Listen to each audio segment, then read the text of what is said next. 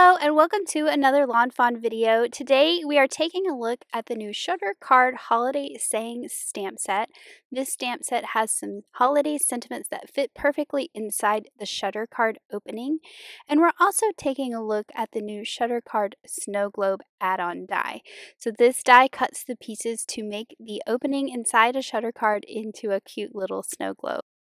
So for my first card I'm making today, I'm going to be remaking a card designed by Elise. So I'm going to be cutting all my pieces of my Shutter card from some sage cardstock. So I'm pulling out the Shutter card base die. I'm also going to use the add-on with the stitching details, and then I'm going to cut two of those little banner shaped pieces for the inside. So you can see I've got all my pieces cut from that sage cardstock, and I'm actually going to start by stamping my sentiment. So I'm using that circle that was cut out of the opening, and I've just taped it on the back to hold it in place. And I'm going to use my Misty tool to line up the sentiment that's going to go on this. And this way I can heat emboss it on the circle and not have to add heat to my entire card base, because sometimes the heat can warp the cardstock a little bit, and if it's a smaller piece, that doesn't happen quite as much. So this was my way of making sure everything stayed nice and clean. So I'm just lining up the sentiment as well as those little detail pieces that come in the set that you can put above and below the sentiment to kind of fill a circle like we're doing here. And I'm going to be heat embossing this sentiment like I said before, so I'm going to add some of that anti-static powder to that circle. And then I'm going to be stamping this in some clear embossing ink.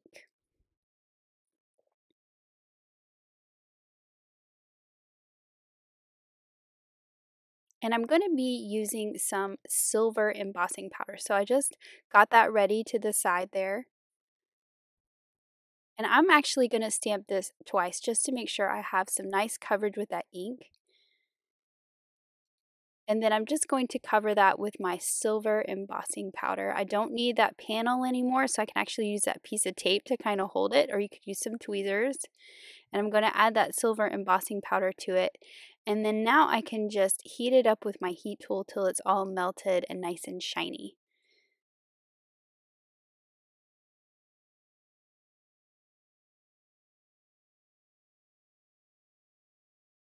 So you can see there it starts to melt and we get that really cool metallic silver sentiment that just catches the light.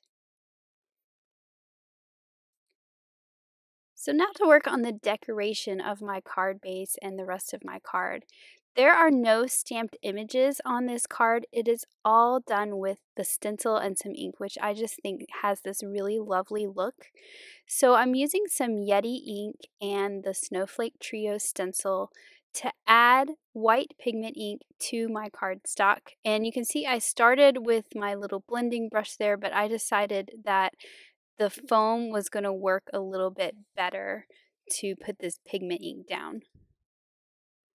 So I'm just sort of pouncing it into that snowflake shape.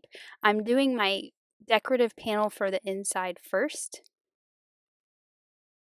And then I'm going to use the brush to kind of push that ink around a little bit. So I found that applying the ink was a lot faster using the foam, and then you can kind of spread it out a little bit with the brush, just with a very light hand. So you can see how you get that really cool look of that white pigment ink on that sage cardstock. I really love how that looks. So I'm just going to use a different snowflake. I'm going to move my tape up here so it'll kind of hold it in place so it doesn't shift around while I'm doing this. And I'm going to add that other small snowflake to the other corner at the top. So I'm going to use the same method of pouncing on some of that pigment ink with the foam, and then I'll just spread it around with the brush to give that nice even white look. So you can see how it looks a lot different, but it takes a lot longer to pick up the ink with the brush than it does with the foam. So I found this made pretty quick work of the stenciling. So I'm going to do the same method on the card base so that you see these on both sides when it's open. And I'm using my art station. It's underneath this piece of paper and those magnets are holding it down. So I decided to do that instead of the tape. It just made it easier to move it around and not be quite as messy. There is still a piece of tape there on that one, but you can see that metal plate, that metal mat is what it is underneath it, underneath that white piece of paper, and those magnets just stick right to it, and it holds it in place really well.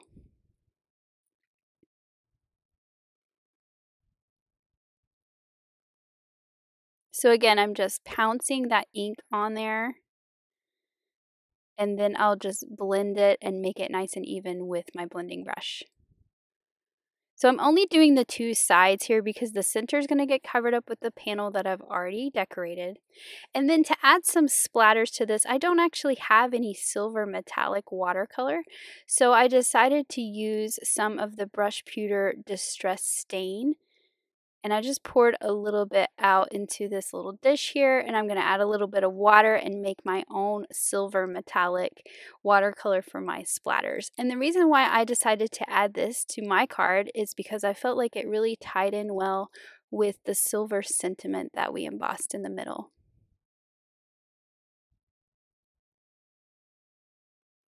So it gives it some shimmer in places other than the sentiment. It's kind of hard to see there because I did really small splatters. So I'm going to do the same thing and add those splatters to the card base where I added my snowflakes before.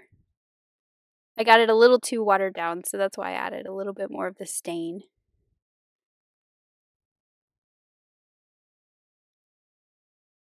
But I'm just going to add splatters to both sides where I put those snowflakes on the card base. So it's going to flank the piece that I just did, which will go down the center.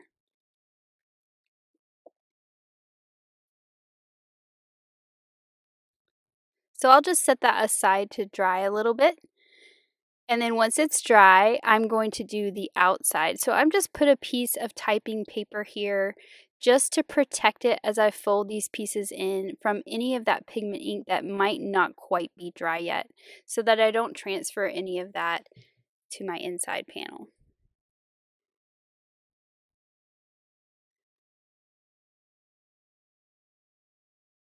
So I'm just gently folding these over, trying to be really careful since I've already done all this work to it.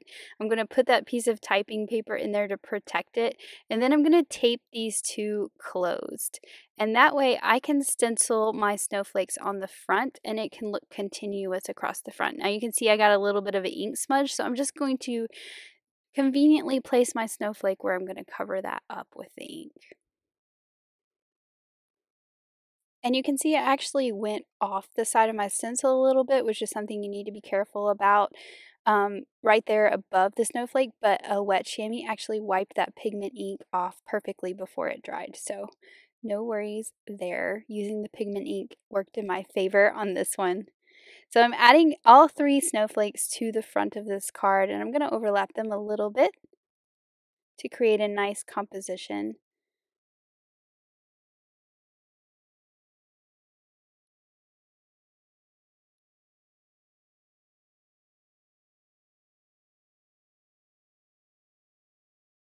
And then now that all three of these are on there, I'm going to do the same to the outside and add those silver flecks of the distress stain. So I still have it in my little dish. I just set it to the side because I knew I would be using some more of it. And if I can get my tape to stay down, I'm just going to add those flecks of silver to the front as well so that everything matches inside and out. I think this is a really fun way to decorate the front of this card without using the panels of the shutter card. So now I'm going to cut out some snowflakes using some of the new holographic paper. I'm actually going to use the solid one, but you can see there's lots of different patterns in there. But since these snowflakes are so delicate, I thought the solid one would just work perfectly. I'm cutting out the big snowflake that's part of the snow globe add-on for the shutter card, and I'm also cutting out some of the small snowflakes that are part of the magic iris snow globe add-on. So that's where all these snowflakes are coming from. I used the circle that's part of the shutter card die to cut a circle from some speckled eggshell cardstock. And then this large snowflake, which I said was from the Shutter Card Snow Globe add-on. It's going to fit perfectly in this circle, and that's going to be the part that goes on the band that goes around the card when it's closed. So I'm just going to go ahead and glue that down with a couple dots of glue, and then I'm going to set a block on it and set it aside so it can just dry nice and flat. And then I'm going to work on assembling the rest of my shutter card. So I'm just going to fold in the tabs at the top and the bottom. And then I'm also going to grab those shutter pieces and I'm going to fold their tabs as well. And then now I can add some double-sided adhesive tape to all those tabs.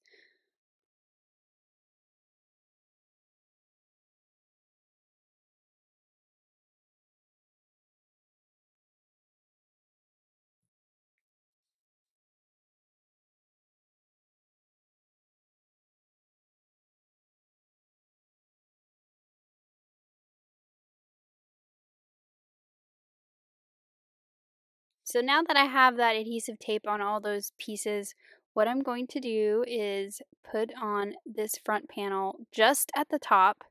So I'm using at the bottom to line it up, but I only pulled off the liner paper on the top one. So it's going to be kind of like a hinge door. And this is going to show me exactly where to put my sentiment. So I'm just going to add some liquid glue to that sentiment that I heat embossed earlier and drop it right in that circle, and now it's going to be lined up perfectly where it needs to be. So now before I put the other side of the panel down, I'm going to put my shutter pieces. So I'm going to use the little marks that the die creates to line up those shutter pieces, and then I'm just going to close the side on it so that it's lined up perfectly so that it will close. So they're kind of hard to see, especially on this cardstock where I've done some stenciling. But you just want to use those as a guide, and then they line up perfectly. And now I can pull off the liner paper from that bottom tab and close my panel to where it's all lined up. So now that it's all assembled, I can add in the snowflakes that I cut earlier. So I'm adding one of those large ones below the sentiment because I kind of have some more space that I can fill. And then I'll just sprinkle around the larger ones, just varying them in size. I really like the look of these holographic die cut snowflakes with those stenciled white snowflakes. I just think it has a really elegant look to it, and I really love this design that Elise came up with. You do want to make sure that those snowflakes are not on that fold. So you can see I moved them. I had them laying on that fold, but that doesn't really work because they're going to need to fold in half. And this paper is too pretty and shiny to fold in half like that. It just would be a very obvious fold. So just make sure that they're not crossing over the pieces or where the card folds.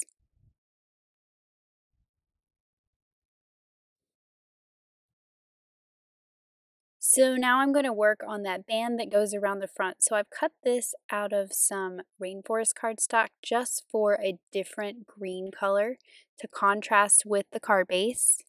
And of course you're going to cut two, and then I'm putting a piece of that double-sided adhesive on the small side where you can see there's a little score line. It's actually kind of hard to see.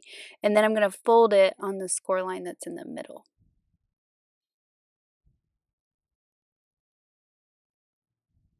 So I'm going to do the same to both pieces, folding it in the middle, and then the other score line's just a guide to show how to line the two pieces up. So I'm going to pull that liner tape off one of them, and I'm going to adhere the two pieces together using that score line as my guide as to where to put this. And I'm also using my grid mat to make sure that I have it nice and straight. And then when it folds in, it's just going to stick to a shelf and make a nice belly band to go around our card.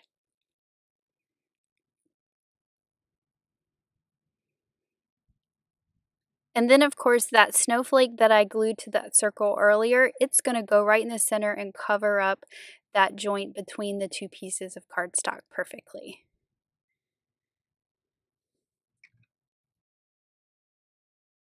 So here is my finished card. I can slide that band off that has that beautiful snowflake, open it up, to see that beautiful silver embossed sentiment inside, and I love how those holographic snowflakes really catch the light. I just think it is so pretty. So next I'm going to make a card using the Shutter Card Snow Globe add-on. So this is going to go on the inside of the card and we're going to make a snow globe inside. So we're going to start with cutting our card base just like normal, and today I'm remaking a card designed by Rebecca, and I'm going to be cutting my card base from some pattern paper, and this way we have a pattern on the inside and a pattern on the outside as well. So we get those cute little mittens on the outside when you fold it on that score line, and then we're going to have that kind of snowy background on the inside of our card. So I'm just going ahead and folding in the two sides along the score lines that the die creates, and also the top and bottom tabs.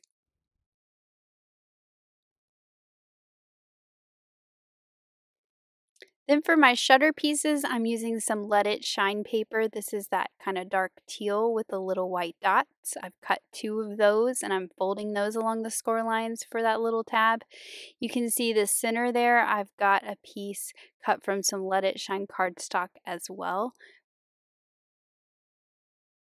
And I'm going to go ahead and put my double-sided adhesive on all these little tabs that I've created. So I'm going to put the adhesive on the 2 tabs of the shutter pieces, and then I'm also going to fold those in and put it on the 2 tabs on the card base as well.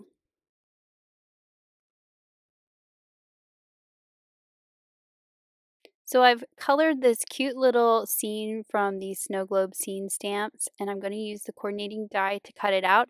These little scenes fit perfectly inside a shutter card and look so cute inside this snow globe add-on for the shutter card. But before I add this to my card, I want to add some glitter and some shimmer. So I'm just using my glue pen. I'm adding a little bit of glue to the snow that's on the tops of those trees, and also the snow on top of the little house. And then I'm just adding some prisma glitter to that for that really eye-catching shine.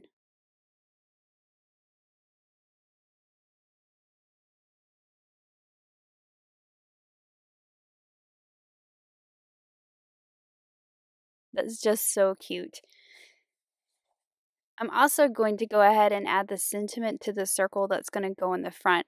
So these fit inside the shutter card opening, and obviously because the circle that we like to use on the front is the same size, they're going to fit on the front as well. So you can have your sentiment hiding inside the shutter card, or you could have it on the front, and then when you open it up, you get something else surprise inside. So on this one, I'm going to have my sentiment on the front that says, "Have a sweet holiday." And then on the inside, you'll get that cute little snow globe. So now to assemble some of my card, I'm going to pull off the liner paper for those shutter pieces. I'm going to line it up with the markings that the die creates, and I'm going to fold that front closed and pick it up. I'm going to do the same thing on the other side.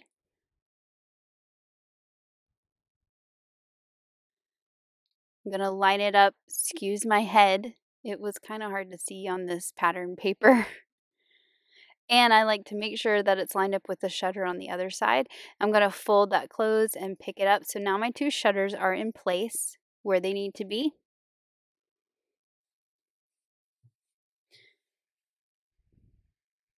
So now I'm going to put together the snow globe that goes on the panel before I put the panel in the card. So this die cuts the frame for the snow globe. It also cuts the base, and then it cuts some detail piece for the bottom of the base. And then in my case, I used those little snowflakes that cut a design into the base. I left those in there and I cut those snowflakes in there. You could also use the sentiments that are in the snow globe scene set, and I think those would fit on there just perfectly as well. So I'm adding that little detail piece to the bottom, and then my base is cut from some brown wood grain cardstock. So it has that nice wood grain detail texture as well. And this fits right along the bottom of the frame of the snow globe.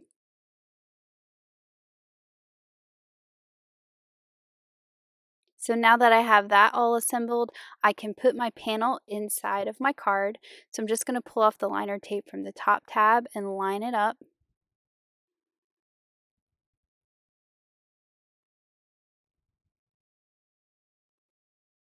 And then I'm going to go ahead and glue in my scene before I close it up with those shutters.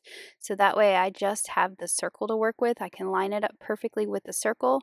I'm going to pull that panel up, fold in my shutter pieces, and then I can pull off the liner paper from the bottom tab and just close it down and glue the rest of that panel in. So now I can add some decorative panels to the outside of my card, and I've used that same striped cardstock for each of these, and I'm just going to layer them onto each side that opens.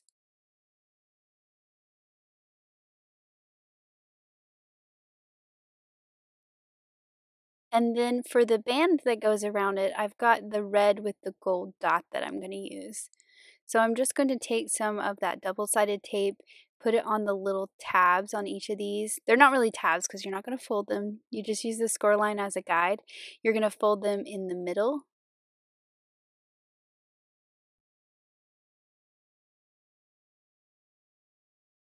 And then you can pull off the liner paper and use that score line as a guide to line up the second piece. And then you can just fold them at those folds, fold them in, and make a band that wraps around. And then our little sentiment's going to cover up that joint between the two papers. But before I glue that down, I added some red coloring to those little detail stamps so that it pulls in with all the red, bright red colors in this card.